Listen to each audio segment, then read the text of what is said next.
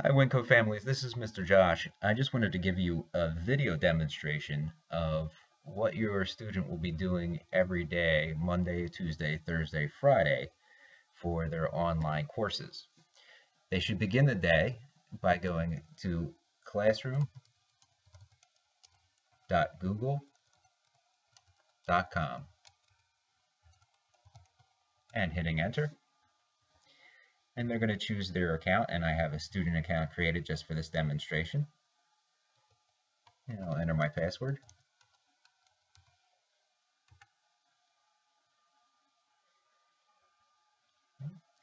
And I see here I have my one class that I put myself into.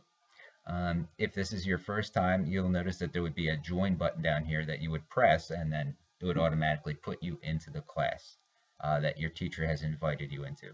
So I'm going to click on Algebra 1. And under my stream, you see I have a link here for my Zoom classroom that I'm going to enter in a moment. That Zoom link for your daily classes would either be here in the stream or up here in the upper menu. So once again, the link that'll take you to your classroom is either in the stream or here in this bar underneath the main Algebra 1 or whatever class you're in theme. Okay.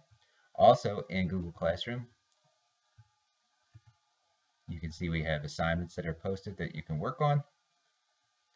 You have your calendar for due dates, and you can also have your class drive folder. Also under apps, if we go there, notice you can access your email, your calendar, your documents. Okay, so there's all things that you can use for free under your Google account. But I'm going to go back to the stream, and I'm going to join the class that I have set up for this demonstration just by clicking here. And I'm going to follow the directions, and I'm going to hit Open Zoom.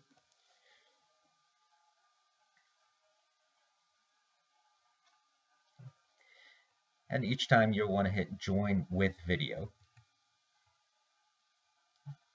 Now it puts me in a waiting room, and I have to wait for the instructor to let me in. So I'm going to do that on my other laptop.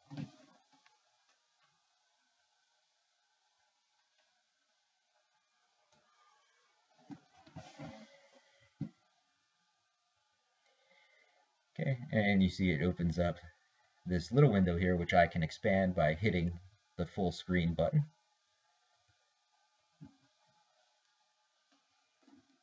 Okay. And this is our virtual classroom that we're in. This is the instructor, me, and this is my student right here.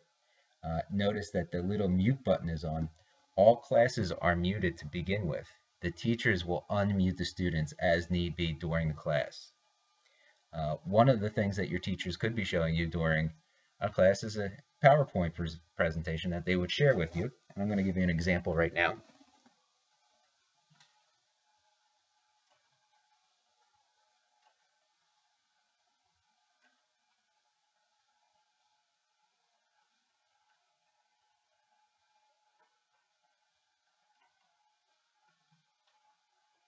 And as you see, you can follow along with the teacher as they go through the lesson and all of your notes for the day.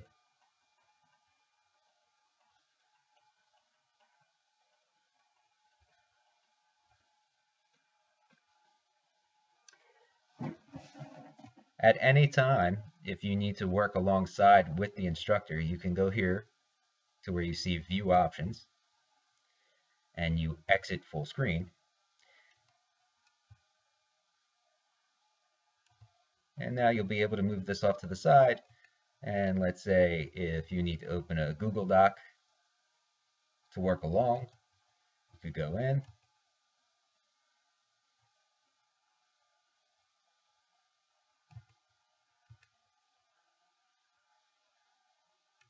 And start working along while also going down here and opening up to see if you need anything.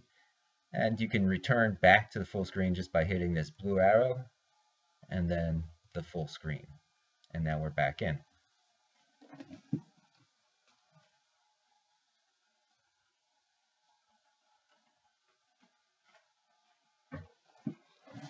Okay, at the end of class, you would hit leave meeting down at the bottom, and this will exit you back out to whatever screen you were on. And you would follow the same process for each of your class. You would return to Google Classroom, you would go to your classes and click on your next class whenever you're scheduled and go into the meeting. So we've covered Google Classroom and we have covered Zoom. Also, we should talk about GradeLink real quick. I created a fake student account here and gave myself a schedule, and I'm going to log in. And on the first page, you see we have an announcement here announcing that we're going online. And this is our new schedule for Monday, Tuesday, Thursday, and Friday. And any information that you may need for you or the student is right here on the first page. If you go to the schedule button, you will see the student schedule. Okay. Notice here there are 2 period 4s. Okay, that's because on Monday and Thursday, physical science meets, but on Tuesday and Friday, health meets with Mr. Benny. There is no first period. Most students have 4 out of the 5 class periods, so they may have a 1 period break in between. There are 10 minutes between each class period to give the students a chance to take a little break, to use the restroom, to get a snack, and then move on to their next class. Under assignments, you can see the assignments that were assigned and any grades that the student may have. You may also go under alerts and change whatever you want to be emailed about. If you do not have your GradeLink information, please make sure you email myself or Mr. Mark, and we'll be able to forward that along to you. I hope this helps a little. If you have any questions, please don't hesitate to reach out to any of us.